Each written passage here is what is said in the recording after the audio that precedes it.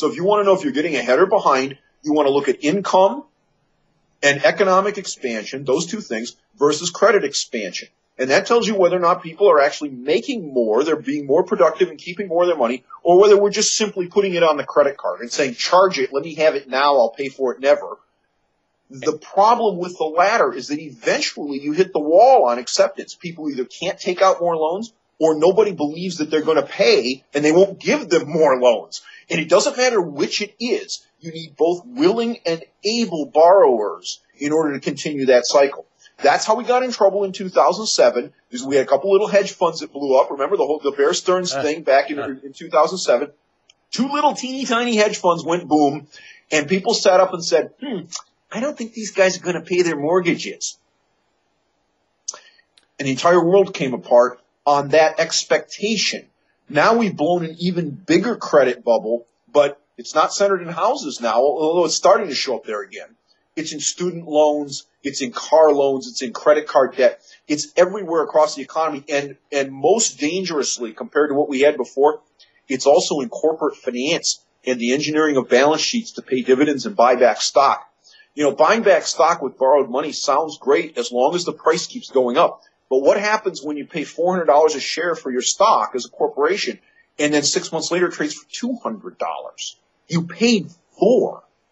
Right? Yeah. You flush $200 a share down the toilet, and that money has to be paid with interest out of future earnings. So, you know, to do it out of capital that you retained because you made the money is in some cases defensible. Where it's not defensible is when you borrow the money, because if your stock price does not continue to accelerate to the upside, then you have not only the loss of interest that you have to pay on the borrowed money, you have a capital loss on the acquisition of the shares that you put into the treasury.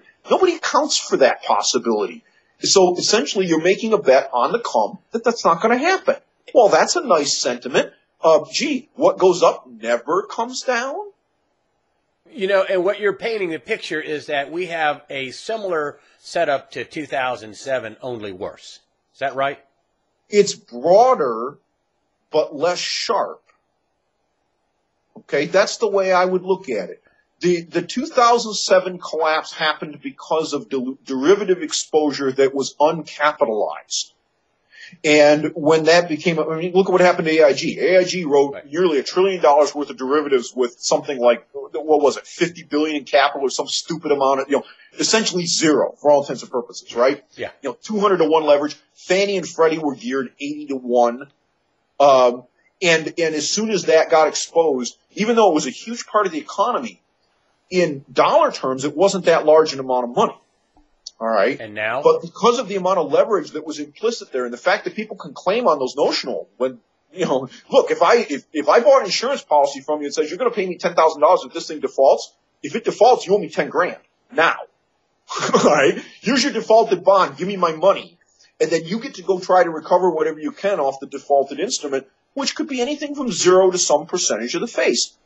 Well, if you don't have the $10,000, okay, because you have to be able to give it to me now and then go back and try to collect. That's what blew up the world. What's happening now is much more diffuse. It's much wider because it's across both personal balance sheets and, more importantly, corporate balance sheets, but it's not as sharp. So I don't expect the same kind of disaster that we had with compounding, cascading failures. The danger is that I'm not at all sure that that's not true outside the United States. In other words, I don't see that kind of point source risk in the U.S. Where I think is very possibly present, though, is in Japan and China, as well as a number of other emerging markets. And either one of those countries could take us down, could take the whole world. Well, if it happens overseas, it will come here because the interlocking connections between institutions have not been decoupled at all, and the too big to fail paradigm is still present, and we still have a crazy amount of exposure over there. So I don't think that the risk is diffuse, but more severe in the United States.